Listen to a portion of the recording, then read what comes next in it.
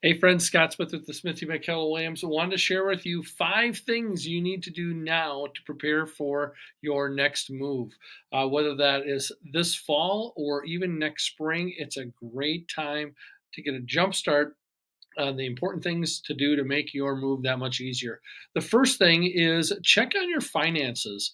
It's one of the things that people will say as we get closer. What should we do? Get the pre-approval letter squared away.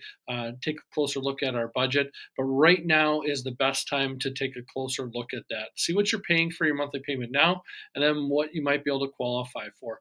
If you haven't heard, the interest rates have dropped over a full percent just in the last 6 months. So we're seeing great buying opportunities that are going to be hitting the market and great financing and mortgage options for you as you look at purchasing your next home.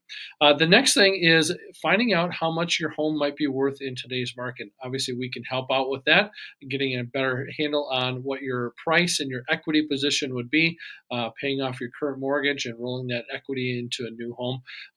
We've actually seen some pretty significant changes in certain markets and certain price points. Some are hot and some are maybe not as warm in today's market. So it's a good idea to get a better handle on where we stand with the current pricing of your current home. Also, we are fortunate enough to have a great fall season with nice weather, green grass, and hopefully your yard is looking good. And now is a great time to get some of those exterior photos ready to go. If you are thinking about listing your home either later this year or next year, obviously the seasons are going to change, and we're probably going to have some snow on the ground next year. And buyers love to see those green grass photos in if they're looking at houses in January, February, March. So that is a great time just to get a couple simple exterior photos of your fall flowers, the green grass, and what your home looks like without the snow. The fourth thing I want to share with you is preparing for your move. What you can do now is start packing and pitching.